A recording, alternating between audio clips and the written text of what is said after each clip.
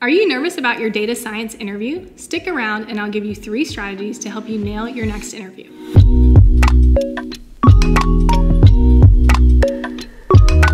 Hi, I'm Elizabeth Illig, a career coach working with the online Masters of Business Analytics students at Wake Forest University. I also co-host the podcast, How to Get an Analytics Job. I help students and clients land their next data science and analytics jobs. Today we're going to be talking about interviewing, specifically 3 strategies to help you nail your next data science interview. But before we dive into that, I do need to give a shout out to our sponsor. We are sponsored by Scratch, which is a great platform that you can use to practice your interviewing for technical interviews. With over 300 SQL problems and 200 Python questions, as well as 12 problem sets, Scratch is a great place for you to practice your technical interviewing skills. You can click the link below for a 15% off discount from Scratch. All right, now that we've covered that, let's dive into our content. We're going to talk about 3 strategies to help you nail your data science career. The first of these strategies is preparation. You want to ensure that you are prepared for the interview. So in addition to preparing your answers to common interview questions and your elevator pitch, which a lot of people will tell you to do, I'm going to tell you to take this a step further.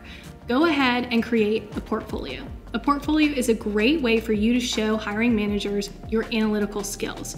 You could talk with hiring managers about what your abilities are, your technical abilities, or you could show them with a portfolio. I would also tell you to research. Research the company, research current news, and research the job description. By researching the company and current news, you'll notice if there's anything that's recently may have impacted this business.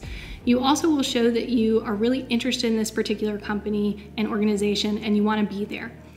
By reviewing the job description, you're able to link your past experience and skills with their ideal qualifications.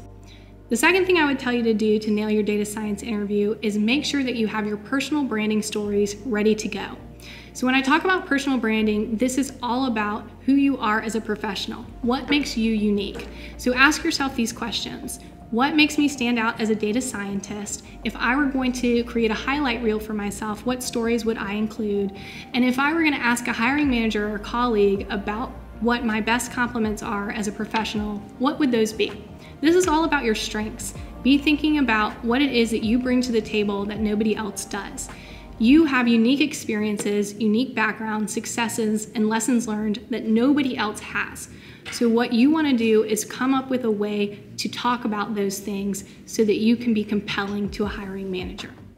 The last thing I would tell you to do, in addition to personal branding, is make sure that you talk about your impact. So I think often in this space, we see that people have really strong technical skills. However, they don't always link those technical skills to the business outcome. And what that means is we don't know the results of your actions. If you can showcase to a hiring manager the results of your actions, why you add value, show how your technical skills relate to the business goals and objectives, this is going to set you apart from another applicant. And so what I want you to do is I want you to think about what action you took, but then think about those results. So ask yourself questions like, what happened because I did this? How was this helpful for the business or for the client that I was working for? And you can think about things like, if I created a visualization, for example, then what were the results of that? Did it help us increase sales on a particular product? If I created a forecasting model, what was the accuracy of that model and what happened as a result of using that model? So you always want to link your technical experience to the impact that it had on the business. You always want to show those results. And bonus for all of you out there, if you can talk about the quantities associated with those results, that's going to take this even further. So think about percentages and dollar amounts. Those are my 3 tips for nailing your next data science interview. If you want more content related to how to get an analytics job, feel free to subscribe to our channel. Thanks so much for tuning in.